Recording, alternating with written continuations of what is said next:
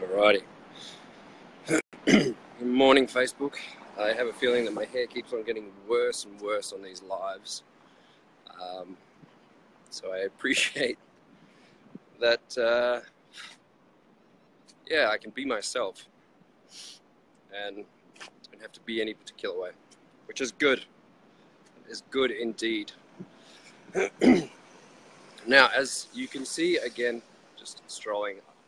Actually, I'm going to start heading home now from Bondi, but I've been thinking about this topic for the last probably couple of days, and I was trying to think when would be the right time to actually do a Facebook Live on it. And I thought Monday morning, when we're all going back to the jobs and all of that side of things, I think it was a good time to just challenge that thought. You know, whose life are you really living? Just ponder that for a moment. It's, I know for myself, going back, well, probably realistically not all that long ago, but I was always living for the approval of other people. And like particular people, parents, that side of things. And, you know, to a degree, of course, you want to make them proud. You want to, be everything that they want you to be. But at the same time, there comes a point where you've got to really stop and analyze and think for yourself. Am I living life for me, or am I living it for other people? And whose idea of life am I living? It's easy to get caught up in, the social norms or somebody else's ideas and views and everything like that, and take them on as your own. And, there definitely comes a point where you've got to actually really stop and ask yourself, because ultimately the happiness aspect of life is only going to come when you're actually living true to yourself. So, is working that job, actually a great example. Working a job, wanting to work for somebody else it's not my idea of life. It is, perhaps it's social idea of life. The online business aspect is still new as a social element. It's obviously with my parents' generation and my grandparents' generation, it's the social norm, so it's their viewpoint. And when you start to really become clear on things for yourself, starting to get that, these things are not your life that you're living. You're not being true to yourself. So take a step back and start to analyze the things that you want. Now, one thing that I found is good to work out what it is that you want is start with working out what you don't want. Because when you start to work out what you don't want, which it seems that a lot of us, it's just easier to go, you know what, I don't want to be working a job. I don't want to be working for somebody else. I don't want to be constantly stuck in an office and having to show up on 9 to 5 or Monday to Friday. I want to be traveling. I want to be doing all of these things. So when you really start to look at the things that you don't want, you can start to work out very clearly the things that you do want. And you can start to understand what's true for yourself. And, another thing that can help in there as well is taking some time out. Take some time out from the people around you. And I say that just so that you can get clear on your own self, because when we're in and around circles of friends, whether they're trying to or not, we're all getting influenced by the people around us. They talk about the sum of the 5 people around you is the sum of you, basically. So start to take a little bit of time out for yourself. Start understanding what's true to yourself, and basically just start living your life. The other thing that you're going to come up against, of course, when you start doing that is the resistance and conflict and judgments and all of this other stuff from people around you, because all of a sudden, instead of going with the flock, you're starting to go your own way. Now, sure, that can be tricky at times. Charlie, good morning, buddy. James, morning, bud. But it's also going to be part of the journey. So that part of the journey is going to take a lot of strength. That I'm not denying. That is definitely going to take some strength. When you start to really branch out and go after what it is that you truly want,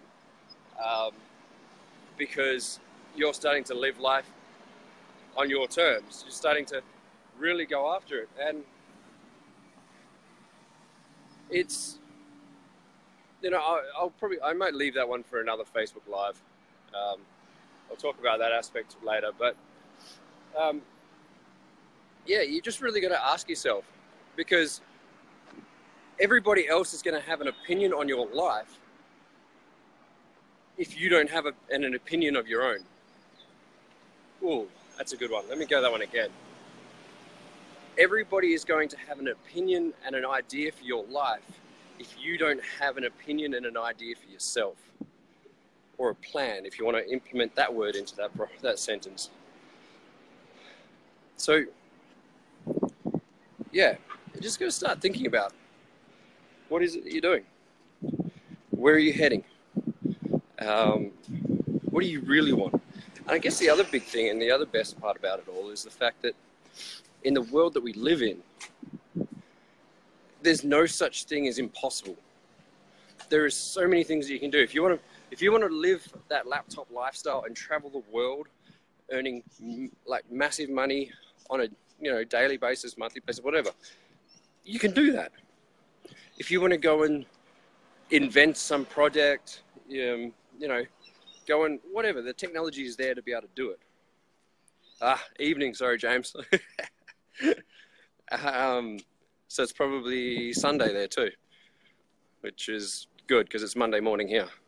But yeah, like there is nothing that's impossible in this world. Like, we are blessed in this time and day and age that we are in. You know, if I want to be able to present and impact and influence and empower people, you know, the iPhone, the Facebook, you know, I have that platform to be able to do it. There's so many things that you can actually do in this world. You've just got to start to really get clear on what it is that you want. So yeah, whose life are you living? And the other thing that we've got to appreciate in that as well is that nobody is going to make the changes. You have to make the changes for yourself. It's, I was going through a period probably a couple of years ago where things weren't going so well. And, having the strength and clarity to be able to actually make the changes in that point in my life wasn't easy. And that's where, like, the 3 words that stuck to me: life with options. Look for something within that is going to empower you through the challenging times and keep you moving forward. The words life with options for me means freedom. And it's the ability to be able to do what I choose on a daily basis, whether I want to travel, all that sort of thing. Yeah, I agree, James. It's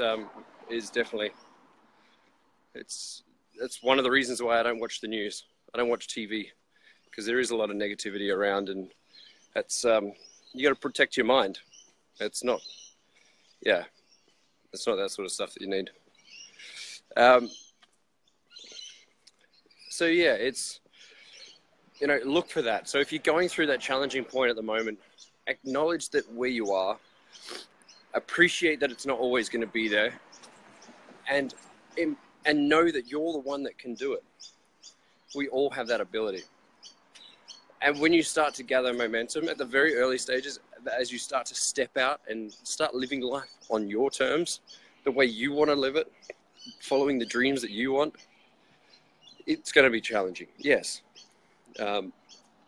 But I can promise you, from where I am standing today, so close to making my dreams a reality, that it is worth it. It is worth it. And when you start to get clear on all of that, everything shifts. Everything shifts. So, yeah, as said, guys, quick recap. Have a look for yourself today, tomorrow, wherever. You know, whose life are you living? Are you living for the approval of your parents? Are you living for the approval of your spouse, of your friends? And in that process, not feeling complete and fulfilled within yourself? Because if so, take some time out, just be with yourself and get clear on the things that you want. And what I said, like a good way to find out what you want is to start with what you don't want. It is so much easier. It seems to be easy to focus on the things that you don't want. You don't want to work a job. You don't want to be stuck in the office, whatever. Write out a list of things that you don't want.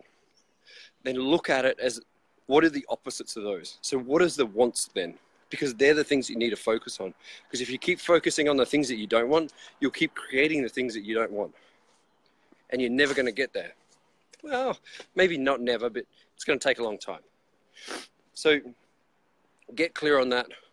Start to taking small actions today towards the things that you do want. Appreciate there's going to be a bit of resistance and things by people around you. But it's just all part of it. It is. And as said, from where I stand, it's definitely worth it. So I'm going to wrap this one up here, guys. There's a few other topics that I'll be covering this week as well. And yeah, I just wish everybody a fantastic Monday. And for those in there that it's still Sunday, have a great evening. And yeah, take care, guys. All right, see ya.